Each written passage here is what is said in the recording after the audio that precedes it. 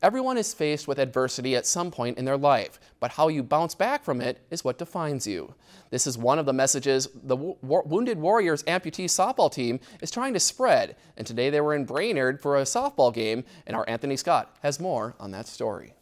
We're here to show what we can do and still inspire people, and you know, we're blessed to be able to do it in front of a pretty big crowd tonight.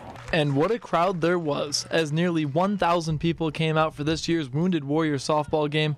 However, this night was more than just about playing a game. Softball is kind of an afterthought. It's more of the message. It's a community event for the whole community of Brainerd. It's for the veterans. It's for everyone to come here, smile, maybe shed a tear, and just know how important the armed forces are to us and what they've done for us. The Wounded Warrior amputee softball team travels the nation trying to inspire people while playing the game they love. We're out here leading by example.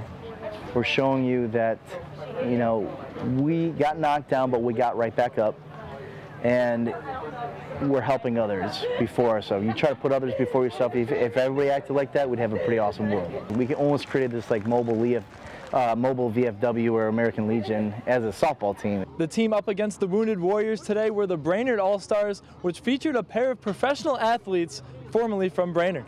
Oh, it's great. I mean, to be able to come back and support the veterans and the Wounded Warriors, it's a great event. I mean, they did a great job. You look around all the people that have come out and support. Besides last year, I haven't swung a bat in 5 years.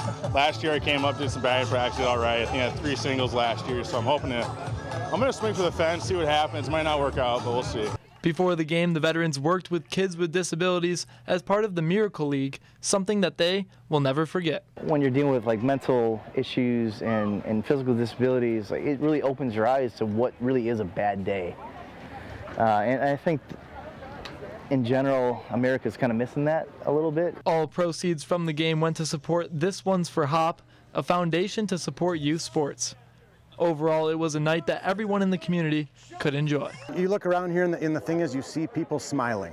And the thing is, you know, we all have to believe that no matter what happens in our life, a tragedy might hit us. Something, you know, bad happens and we need to overcome that. And the Wounded Warrior amputee softball team is a prime example of how we do that. Reporting from Brainerd, Anthony Scott, Lakeland News. This One's for HOP will also have their 40th annual softball tournament tomorrow at Mills Field in Brainerd, with nearly 20 teams competing.